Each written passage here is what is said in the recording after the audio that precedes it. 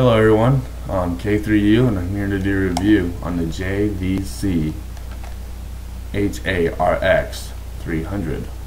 Now these headphones come around to 20 bucks. I got it 10 bucks at Fry's, and for 20 bucks you get this cheap plastic made type headphone. The headphone doesn't come with any padding under it, so when you put it on your head like this, it covers the full ears, and it gets really uncomfortable, for like an hour, so you always try to switch it, so I can be comfortable again. But that's one of the bad things. Another bad thing would be the swivel ear cups. It is made for DJs, but for the price, why would you want to do that? But yeah, they could easily break. The padding on these headphones are really nice. Like I said, it's really nice around the ears. I never have problems listening to music for long periods of time, just except for the headband on top. The cable is really long. It's about 10 to 12 feet. Keeping a bundle just for college or some type of thing like that. It also comes with one of these, for your amplifier if you have one and want to use one.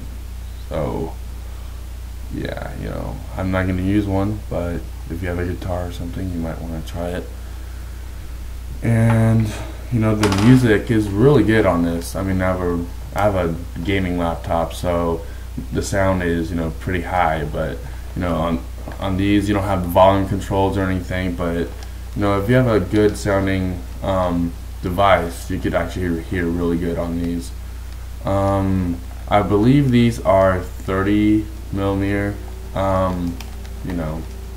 stereos, and so yeah, I would recommend it. It's like I said, it's cheaply made. It's 20 bucks, 10 if you're lucky. But yeah, I would recommend it. It's a really good headphone. I had it for maybe 4 or 5 months, and I just want to make a review so maybe more people would understand it, because I couldn't really get any information about how it feels and everything. So that was one of my main points. So yeah, if you don't mind switching the headband on top, then I recommend getting it. So this is the end of my review, and it's the JVC HA-RX300. Thank you.